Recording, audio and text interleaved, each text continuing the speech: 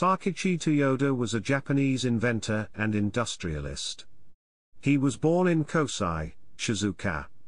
The son of a farmer and sought-after carpenter, he started the Toyoda family companies. His son, Kiichiro Toyoda, would later establish Japan's largest automaker, Toyota. Toyoda is referred to as the king of Japanese inventors. Toyota Century introduced in 1967, and the name was derived from the 100th birthday of Sakichi Toyoda.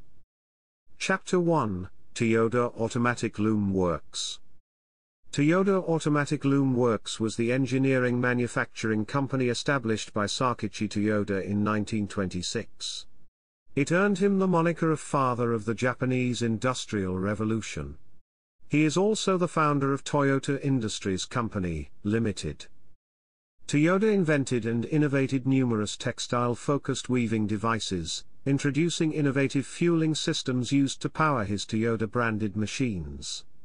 His most famous invention was the automatic power loom, in which he implemented the principle of Jidoka. The principle of Jidoka, which means that the machine stops itself when a problem occurs, became later a part of the Toyota production system. Toyoda developed the concept of 5 whys. When a problem occurs, ask why 5 times to try to find the source of the problem, then put into place something to prevent the problem from recurring. This concept is used today as part of applying lean methodologies to solve problems, improve quality, and reduce costs. Chapter 2: Early Life and Education. Sakichi Toyoda was born on February 14, 1867, in Yamaguchi, Totomi Province, to Ikichi and A. Toyoda. Ikichi was a carpenter and a farmer, and he taught carpentry to his son.